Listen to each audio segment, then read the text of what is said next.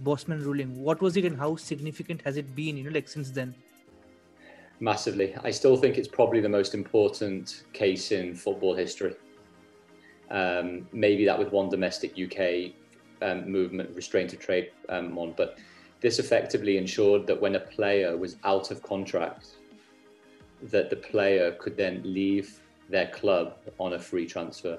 And it may sound very simple that should have been always the case, but pre-1995, that wasn't the case. Even if the player was out of contract with his current employer, that club would retain that player's registration.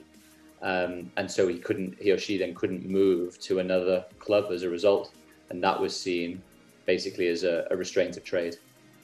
And so that's the main significance of Bosman. One thing that's forgotten about Bosman as well is there was another set of restrictions that was found by UEFA to be illegal, which was the 3+2 rule, which was basically the foreigner rule, which allowed at that time only 3 players that were effectively in the UK, were non-UK players to be able to play in a UEFA Cup competition.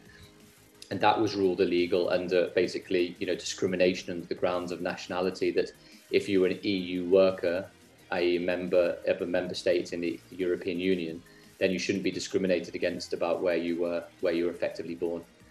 So they were the 2 facets of Bosman.